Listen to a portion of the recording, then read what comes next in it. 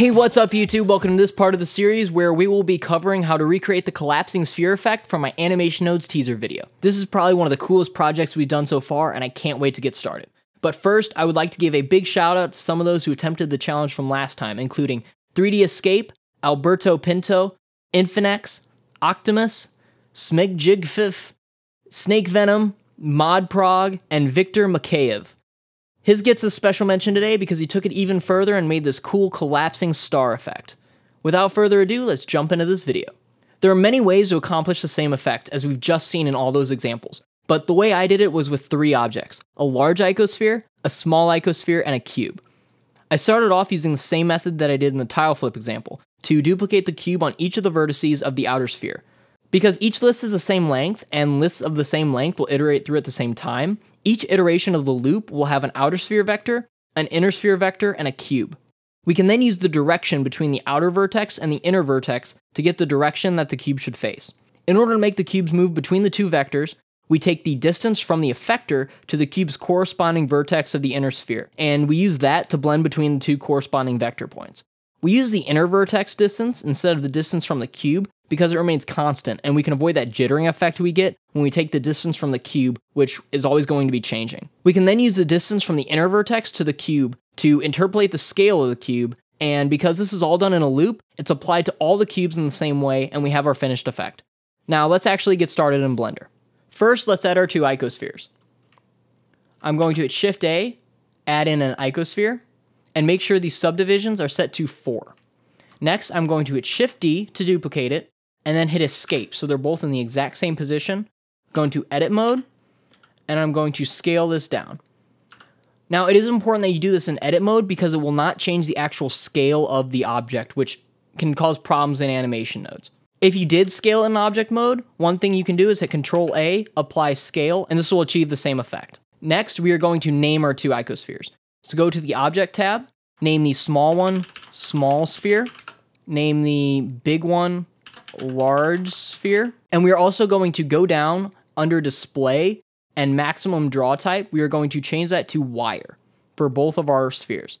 This way, no matter if we're in solid mode or wireframe mode, they'll both appear as wireframes. This will make it easier to see once we actually start adding the cubes. Speaking of which, I'm going to add our cube now. So Shift A, add Mesh Cube. I'm going to add a small bevel modifier to make it a little bit more visually interesting. The last thing I'm going to add is our empty. So plane axis empty, and I'm going to name this effector. Now let's go into animation nodes. So drag up our timeline, hit Shift F3 to tab over to the animation nodes view, add in a new node tree, and add in an object input node. So Shift A, object input, right click our outer sphere, eyedrop our large sphere, and then duplicate that and eyedrop in our cube. First, we need a way to get all the vertices of the outer sphere as a vector list. So in order to do this, I'm going to hit Shift A, go under Mesh, Object Mesh Data, and plug in our object. And now we can get all the vertex locations output as vectors. And we can do this just like we did in the tile flip example with an object instancer, plug the cube into the object instancer, and the vertex locations into the instances. And that will add a get length node, which will create a copy of the cube for every vertex in the list. I'm going to go ahead and I'm going to rearrange these nodes a little bit. And now if we select our object instancer, I can hit W, loop through objects, and we have our loop. Rename our first input to cube, and we need to add a new iterator for our vertices. So add in a vector iterator, a vector list, and we are going to name this iterator large sphere vert. And now we can go up to the main body of our program, and we can drag our vertex locations into the large sphere vert list. And again, just like in our tile flip example, we can hit Shift A, object transform input, enable the X, Y, and Z location, plug the cube into the object, and the large sphere vert into the location. And now all our cubes are moved to each of the vertices. But they're way too big. So let's enable the X, Y, and Z scale as well, and set this to something like 0.06. And that looks about right. Now we need all our cubes to face outward. In order to figure out the direction, we are going to subtract the position of the small sphere vector from the large sphere vector. We can then use that to calculate the rotation. So first things first, we need to add our small sphere vertices into the loop as well. So I'm going to add a new iterator, a new vector list, and I'm going to name this small sphere vert. And then go up to our main body of our program, duplicate the object input and object mesh data. Go ahead and drag these down to give us a little bit more room.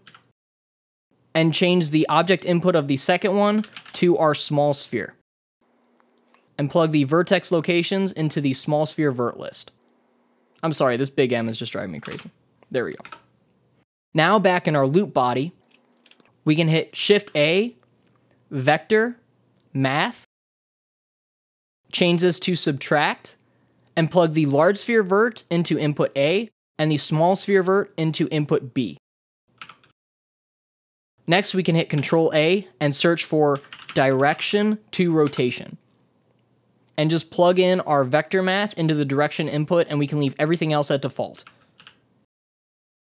Now if I enable the X, Y, and Z rotation on the object transform output, I can plug in the direction to rotation into the rotation, and now you can see they're all facing the correct way. Next, we need to interpolate the position between the two spheres. So in order to do this, we're going to get the distance between the effector and the inner sphere vertex. So we need to bring our effector into the loop. Now we don't need to iterate through vectors because we only have one. So instead, I'm going to add a new parameter to our loop, search for object, and I'm going to rename this effector.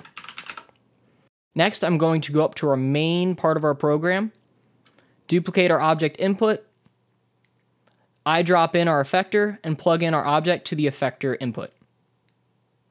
And now we have our effector in our loop.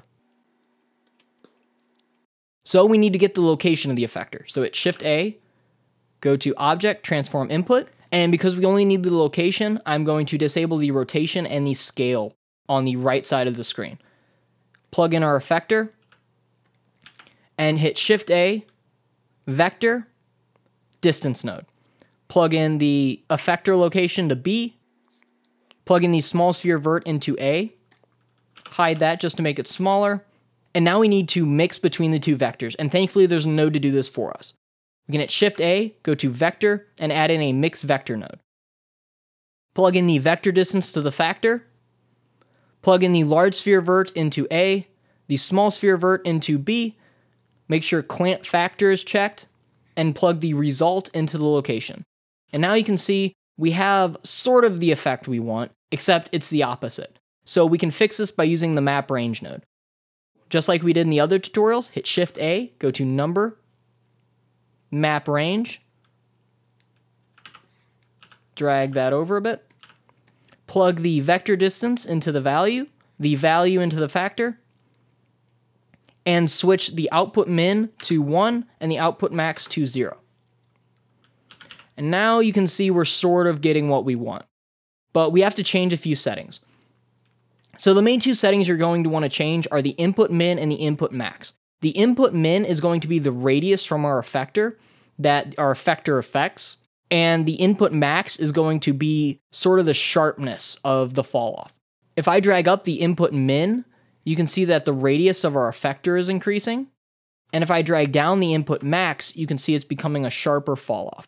And we can always change this further by checking Use Interpolation and changing it to something like circular.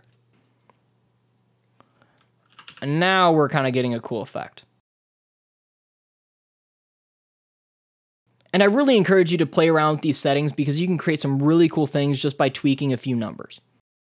Now finally, we have to interpolate the scale. And we're going to do this by taking the distance between the cube and the inner sphere.